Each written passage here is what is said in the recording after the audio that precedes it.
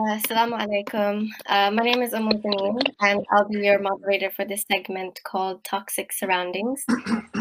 Our first panelist is Sister Layla Naji. She has a master's degree in psychology with an emphasis on marriage and family therapy. She is also a mental health educator and conducts many workshops on mental health and life skills topics. Sister Layla also has her own counseling and life coaching business and has been working with her clients for over 7 years. She's also certified positive discipline parent educator. So welcome, Sister Layla. And our second panelist is Hussain Makke, who is a student of Islamic sciences. His academic pursuits include a degree in journalism and in religious and global politics. Sayyid Hussain left England at the age of 21 to engage in the classical study of Islam at the seminary in Lebanon, where he currently continues to reside. So thank you for joining us. Sister Layla, I will start with you. Negative self-talk is this inner dialogue that we have with ourselves, which may limit our ability to believe in ourselves, which can be toxic and affect those around us. So the question posed is, how can we overcome negative self-talk? Thank you, Sister Baneen, and Assalamu alaikum, everybody. It's wonderful to be part of this amazing initiative and to talk about such essential topics that affect all of our lives. So with regards to negative self-talk, as you mentioned, it is this inner voice which is constantly critical of ourselves, and it's constantly reminding us of our limitations, telling us we can't do things, telling us we will not succeed. And it can actually be very painful. It's not any different to when another person is criticizing you. So it's very important to create an awareness of that voice in order to be able to fight back against it. One of the first things that you can do is to actually create a separation between yourself and that inner voice.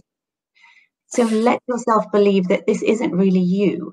None of us are born with this inner voice. Actually, it's learned through the criticism of people around us, sometimes our family of origin, and sometimes through the expectations of society and the community around us, which may make us feel inadequate or that we're failing. And so we pick up on the things that we hear, and that's why it's extremely important the way we talk to others around us, the way we speak to children, because they will internalize the things that they hear and start to see themselves through that lens. So once we have identified this negative voice, one of the first things that we can do to separate ourselves from it is to actually give it another name. Something silly, something absurd, something that has negative connotations. And that helps us to disassociate from that voice and separate it from ourselves. The next thing that you can do is to actually develop an awareness by possibly keeping a journal or making notes when you find yourself being critical of yourself.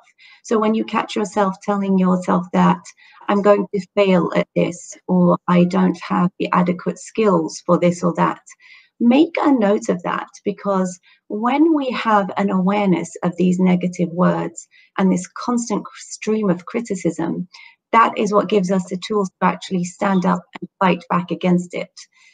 We are actually standing up for ourselves against that inner voice. Sometimes we might think that this is spurring us on, that this is somehow motivational. If we criticize ourselves, that it will somehow make us improve. But if you really think about it, people don't really thrive from being punished or criticized. We tend to thrive through encouragement and support and being lifted up and having our skills celebrated and acknowledged. So starting that process of writing down and developing an awareness of these negative words, this constant criticism, is the first step. Separating ourselves from that voice by attaching a different name to it will help us to externalize it from the inner dialogue to almost as if it's another person. And remember that often the phrases that you use, the sentences and the harsh criticism you give yourself, you would never say that to another person. You would never say that to a loved one that you care about. And you shouldn't say it to yourself. We always say, if you can't say anything nice, don't say anything at all. And that applies to yourself as much as it does to other people. And it's important to remember that this is something that's been learned over a lifetime. And we may have been used to this way of talking to ourselves over many years from childhood. And so it's important to be patient and know that we can retrain our brains. We can re-author our story. At the end of the day, we are the author of our story, and we can choose how to write it, and we can choose how to speak to ourselves. And when we set that expectation up, although it will take time and it will take consistency, over time we'll be able to retrain ourselves and eliminate that negative voice, replace it with a positive, encouraging, and thriving one, and do the same thing that we do for other people for ourselves. Thank you, Sister Layla. Sayyid Hussain, outside of this inner dialogue that we have, there is this thing called spiritual abuse, which is not limited to any religion or denomination. This can include psychological and emotional abuse, and can become toxic and very dangerous when it comes from individuals who present themselves as being religious, God-conscious, maybe pious. So how can we combat spiritual abuse and its impact in our communities?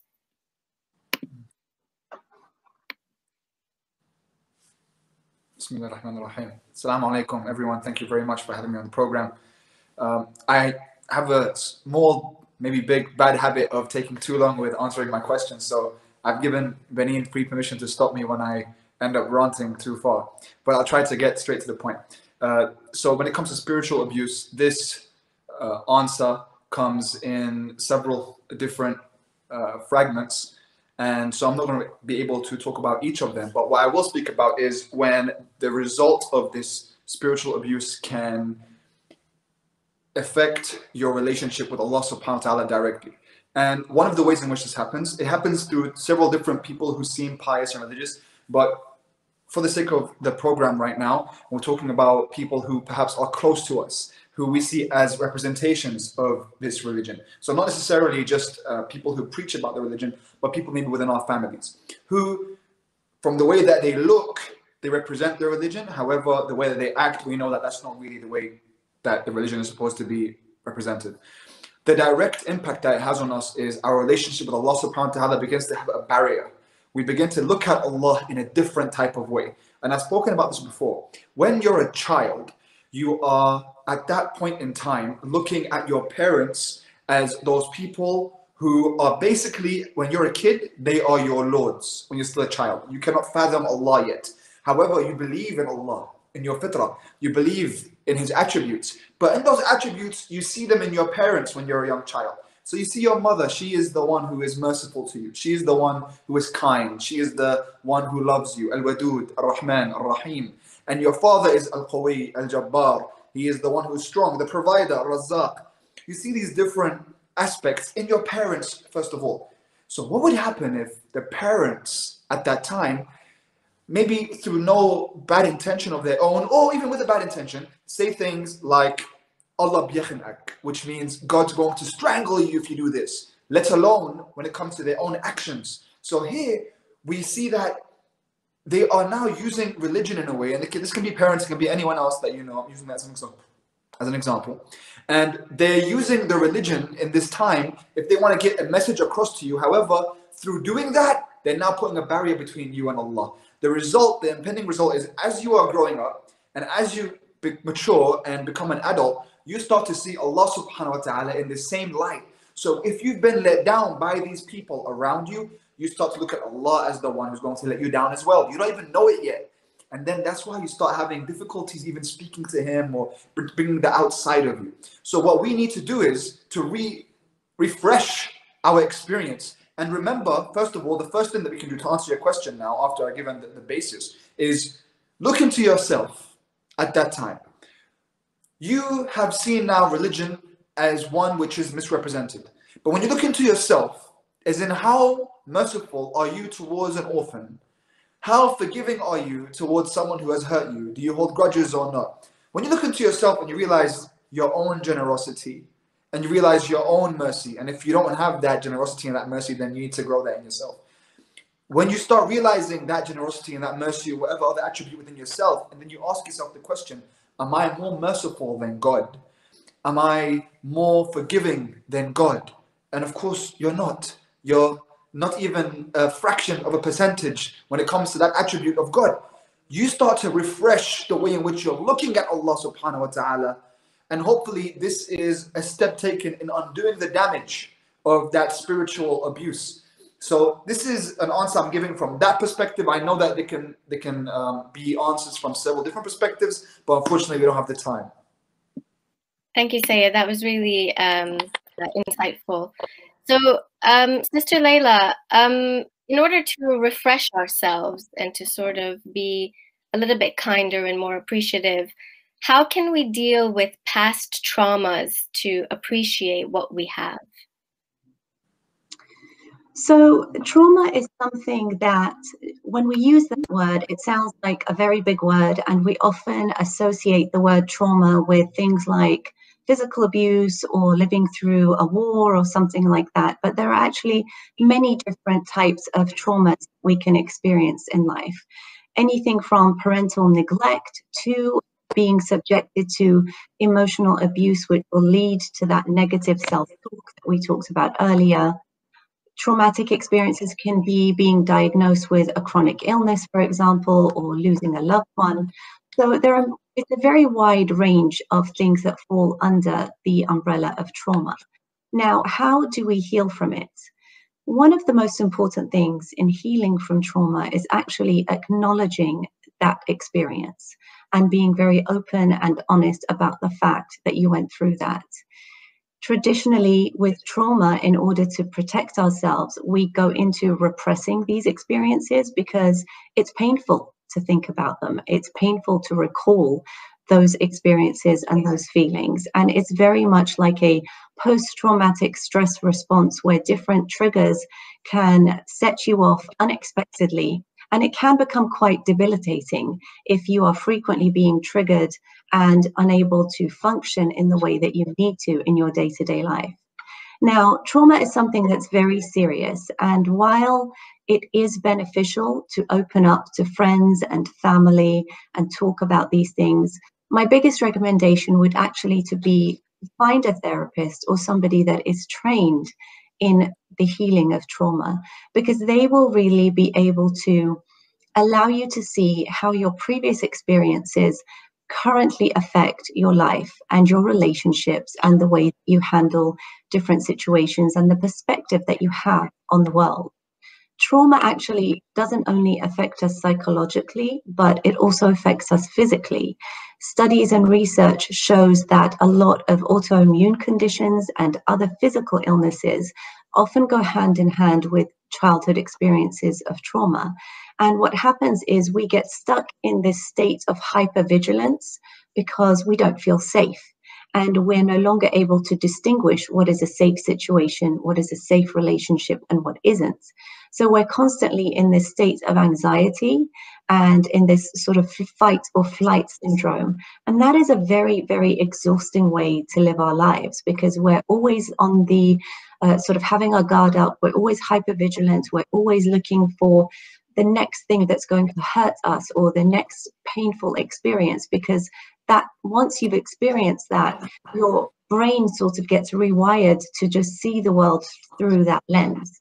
So I would recommend working with a therapist who will help you to revisit those experiences and actually name the feelings, name the experience, because we're often taught to push these uncomfortable feelings down, and we cannot heal from them unless we actually experience them, acknowledge them, give ourselves permission to feel the anger, to feel the sadness, to feel the pain. And it's only through feeling those things that we can work through them and move on.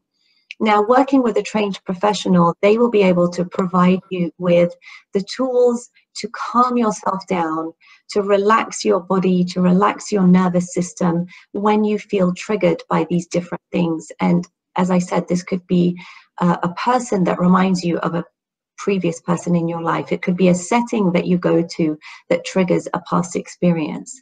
The most important thing also is to be very compassionate with yourself and to be kind with yourself, and to realize that this is a process of healing through which you should not carry any guilt, and to know that the number of years that this has affected you, it will take a number of years of healing and being on this healing journey in order to regain a sense of calm, a sense of safety and security in your own life, in order to be able to distinguish who are the safe people, what are the safe situations, and regain that sense of control.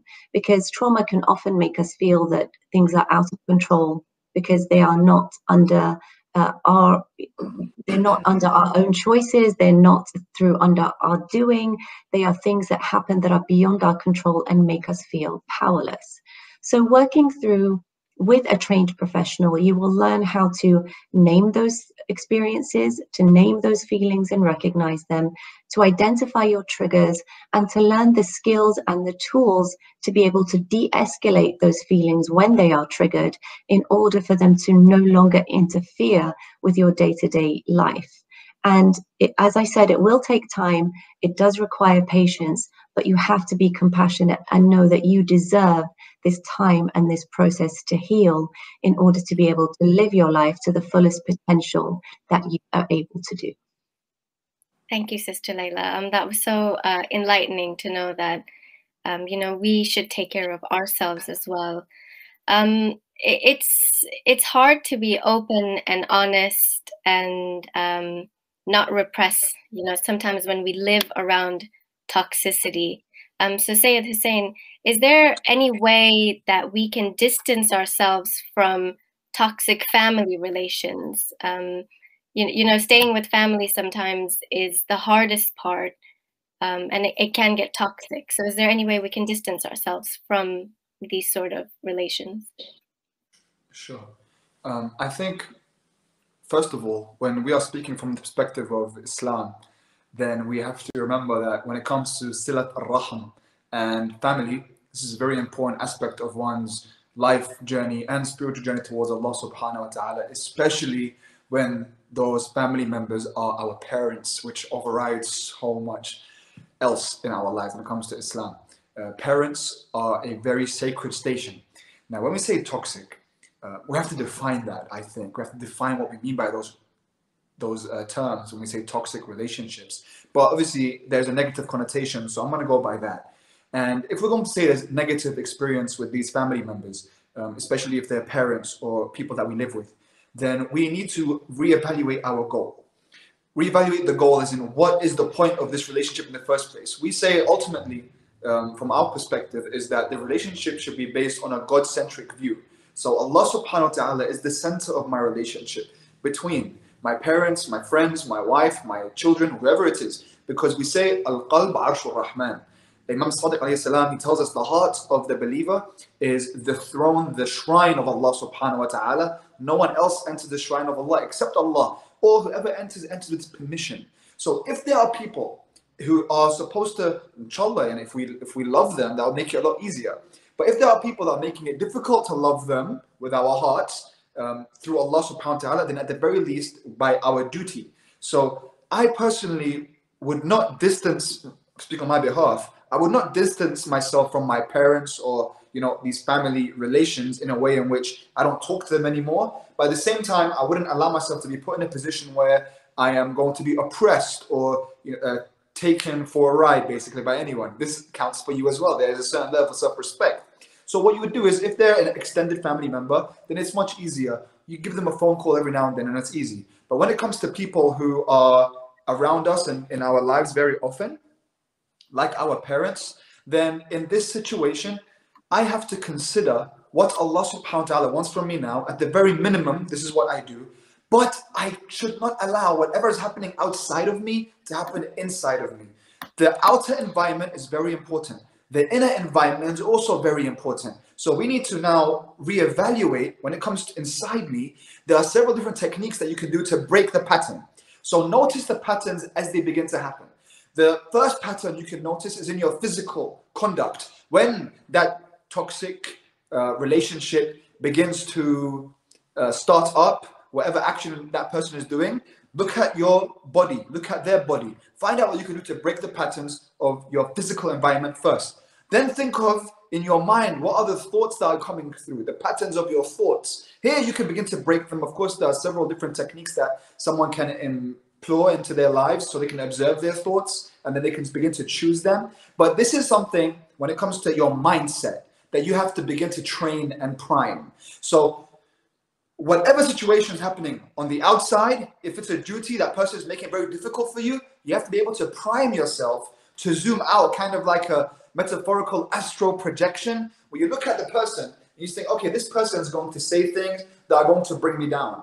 I can't speak logic to this person, but I'm bound to them by blood and duty. So what I'm going to do is I'm going to understand things from the way they see it. Okay, this is my father, let's say. He's someone who keeps bullying me, you know, and it's my duty before Allah to serve him and love him and be with him. So what do? Do I destroy myself? No. Try metaphorical astral projection. So you can look at what it is that he's actually asking for. So if he's projecting these negative issues onto you and they're making you feel bad, you shouldn't get down to that level and take it in that very sensitive and personal way. Rather, you look at, this is an old man who's been through a lot in his life. He has a lot of pain and trauma, and he's looking for attention right now. Instead of me getting angry and responding to what he's saying and this whole toxic thing going on, I think to myself, I feel sorry for him. I'm going to pray for him. I'm going to go serve him right now. I might give him a little hug and a little kiss on the cheek as well. I might break his pattern. He's saying things like, you this and you that, and I say, nice shoes, by the way. You'd be completely shocked. What are you talking about, nice shoes? It's a bit random. But when you do that, you broke his pattern. So that's a way in which you begin to influence your outer environment, by breaking his pattern, by saying something completely random. When you want to break your own pattern, here it comes to self-mastery, and it can be done. And this is why people, you look at certain people that have to perform always in front of others, they're always primed and their mindset is ready for that. No matter what's happening, people have problems. A lot of people have a lot of problems. People who perform that you see on TV all the time, but they won't let that affect them. Athletes are like that as well, because they've primed themselves. So if you want to be able to remove yourself from this situation, you don't have to do it physically. You can break that person's patterns. Of course, depends on who they are in your life, but you can break their patterns, and you need to be able to look at, analyze, and break your own patterns and master that part of yourself. Thank you, Sayyid Hussain. Sometimes cultural values can trump those God-centric values of religion that you were speaking about. Sister Layla, how can we set respectful boundaries between ourselves and relatives or partners without being guilt-tripped or manipulated by these cultural values? So I think the first thing that's very important to remember is that boundaries do not mean rudeness. They do not mean excluding people from your life. It's just setting up guidelines with which to have a more healthy relationship. We have boundaries in many different areas of society that allow us to exist in a more harmonious and functional way. So I think changing our mindset about boundary, it's not putting a wall up between you and another person. It's just limiting perhaps the interactions that are unhealthy or that are hurtful or that you don't feel serve you very well. And it's just establishing certain expectations. We tend to teach others what we will expect from them and what we will accept from them by the boundaries that we set. If I have somebody in my family who is very demanding of me, who wants to take advantage of my time and my ability to help them, and I don't set a boundary there, and I'm not honest and say, I would love to help, I would love to be there for you, but I can only give this amount of time. Boundaries don't mean just saying no and just rejecting people. It's coming to some compromise that makes you feel comfortable and happy with what energy, what time you're giving, and also works for the other person. And so when we do that, what we're doing is we're avoiding the anger, the resentment, and the hurt that we might feel towards this person if we feel that we are being taken advantage of. So if we reframe the way we think of boundaries, they're not rudeness, they're not excluding people from our lives and walking away. And I understand this can be extremely difficult in more collectivistic cultures, because we are taught from a very young age to be accommodating, to think of others' needs before our own, and to sort of bypass what feels healthy and natural and right for us in order to meet others' needs, especially family members and our elders and things like that. And so I think realizing that it's a process of compromise where you can get a little bit of what you need and you can give the other party a little bit of what they need and expect of you in a healthy way, where nobody is excluding, nobody is closing any doors, but you can also pick up on yourself when you feel that this is too much, or this isn't appropriate, or you're being asked to give more than you want. If you set those boundaries, you can actually preserve the relationship, avoid any resentment or hurt being built up over time, avoid any feelings of anger that will actually stop you from being able to coexist with that person, and you'll be tense and on edge and resentful and have all of these feelings bubbling up inside of you all of the time.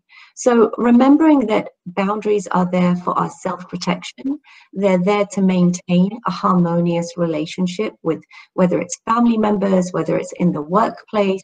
You know, often people feel taken advantage of in the workplace, especially now with the pandemic, with people working from home. You know, employers think we should be available to them 24/7 just because we're working from home. So boundaries are really there to keep us all healthy and to maintain healthy relationships. And I think whenever you're feeling guilty, it's okay to feel guilty. It's okay to feel uncomfortable. We have a tendency to want to avoid tension, to want to avoid uncomfortable feelings. And so sometimes we'll just give in and do what is expected of us. And because we want that sort of yucky feeling of discomfort to go away. It's important to remember that sometimes those feelings serve a purpose, and we need to sit with those uncomfortable feelings. And we also need to allow time for the other party to get used to our boundaries. And with time, they will get more used to them. And what will happen is you'll reach some kind of compromise where everybody is getting a little bit of what they need without anybody feeling offended or upset or resentful. So remembering that boundaries are there to protect you and that you are deserving of this protection, of this inner peace. You are allowed to empower yourself, to put yourself first sometimes, and knowing that that will actually enhance your relationships with people, because you're not always feeling like you have the short end of the stick and that your needs are being neglected all the time. So think of boundaries as a positive thing, as a guideline that maintains respect between different parties and that allows you to give without overextending, without burning out, without feeling resentful. And hopefully that will lead, as time goes on, people will get used to that, and you will feel more comfortable because you're no longer overextending yourself. Thank you, Sister Layla. Before bringing this segment to a close, thank you both so much for all the strategies and definitions and allowing us to understand how to cope in our surroundings when we come across these things. We would just like to let the audience know that Syed Hussain runs a warrior life coaching program for men. It's angled at meanings of masculinity, and it can be his page can be found on Instagram and Facebook at Spiritual Warrior Program. And likewise, Sister Layla also has a counseling and coaching business, and she can also be reached via Instagram at Life Coach Layla. Thank you both so much for sharing your expertise, and inshallah, we hope everybody benefited from this. Wassalam. Inshallah. Thank you. Assalamu alaikum.